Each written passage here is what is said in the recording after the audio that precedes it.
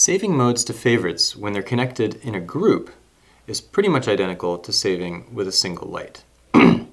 So if I go to bold, for example, and adjust until I get a green color, and then hold to save, it's going to save that pattern, that mode plus its adjustment, to all three of these lights, page 4. So now I'm in page 4. Hard to tell because it looks the same, but the next mode is the default bold red in page 4, and then the mode after that will be autoplay in the favorites page, which will cycle through the two modes that are currently there. So if I go back to the beginning of the favorites page with 4 clicks, this is where things are not identical.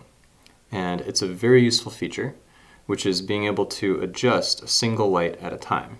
So if I want to create a look or a scene where I have a number of capsules that in a single favorite mode are doing different things, the easiest way to do that is to first save a single pattern to favorites, and then go in and adjust. So I just hit a deep green on this one. I'm going to save that, and that's only going to save to this capsule. These two will remain adjusted until I leave this mode, and then they will default back to the previous color. So this one has now been saved to a deep green. Now, if I adjust further into a blue, and then save that to this capsule, that's going to give me a deep green here, a light green here, and a blue here. So right now they're all still blue, so that I can incrementally adjust the color and see how it references to the previous color.